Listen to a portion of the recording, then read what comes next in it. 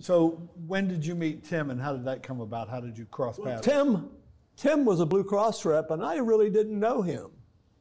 And he asked me to have lunch, and him and a young lady said they thought they might want to come to work for me. And I remember that lunch, and about 3 days later, Tim gave me a typewritten proposal, about 4 or 5 pages. I still have it. And here's what he thought he could do for me. And I was so blown away that anybody would do a proposal like that. We talked about it and set it up, and we started. Right, and you know, the reason I sought Pat out is Pat had carved himself out as a benefits specialist, where life insurance agents, they would dabble in group insurance as extra income. Pat really defined us as an employee benefits shop. That's what we did. And I was in a meeting with him at Stouter Memorial Hospital, and honestly, I was just captivated. Oh, wow. By his command of the room, and honestly, I wanted to be like your dad. Yeah.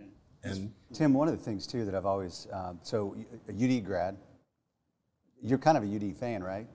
Maybe. But you know, so you graduate from UD.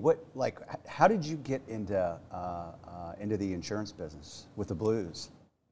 Well, this will not surprise anybody, but right out of school, it was a bad economy. It was 1981, 18% interest rates. Well, lo and behold, I get a job at NCR selling computers. So do you guys think I should be selling computers? So that was, that just did not go well. I did not like it. And this is really something, because there's such a link here, because Bob Suttman, Mike's dad, who had passed away, I interviewed with him, ended up getting an interview with Blue Cross Blue Shield. I didn't know much about it, but Bob Suttman was my first boss. And the linkage here is, you know, we actually, when Bob retired from Blue Cross, we actually had him on our team for a while until he was ready to retire in full. And then Mike, we hired Mike right out of college, and Mike's sister Lori, who passed away, was actually with us before Mike was. So. Yeah, I remember my sister had graduated a couple years ahead of me when I was a senior in college, and I remember the story my dad telling, that he talked to Pat and he said, my daughter has a job, but she doesn't have a career. If you ever need anybody, I'd like to introduce you to her. And then probably 6 or 8 months later, I was getting ready to graduate, and my dad had asked me, do you have any idea what you're going to do besides move back home?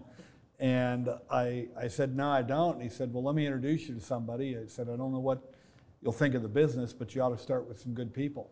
And I had you know, the stories around our kitchen table with my sister telling about the wonderful things that Pat McGohan had done for her, made it really easy.